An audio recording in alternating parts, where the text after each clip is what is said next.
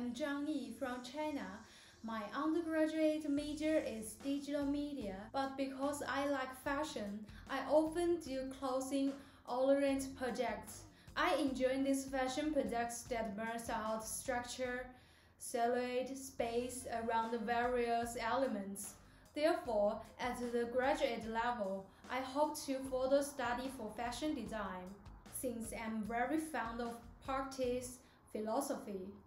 Most of my projects are related to philosophy and my life.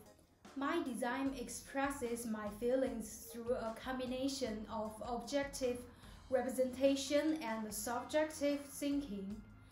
My projects revolve around themes related to childhood, my vision of the world, and time. I draw my childhood dreams in the form of 2D animations and cast them on white clothing because I think my childhood is like a blank piece of paper and my imagination gives this blank piece of paper a different color. I mapped out the world through my own myopic experience of seeing things around me. And I found that only by constantly understanding things can I really see it clearly.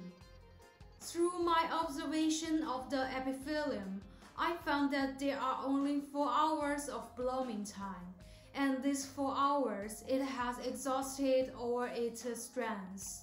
And human life have an infinite number of 4 hours, and countless 4 hours are wasted. Dissipated in memory, can this wasted time be called time? So I started to use the 4-hour deadline to record the movements of myself and people around me for 4 hours, and I hope that people can use each 4 hours to leave footprints in the long history of their lives. Thanks for watching. Bye.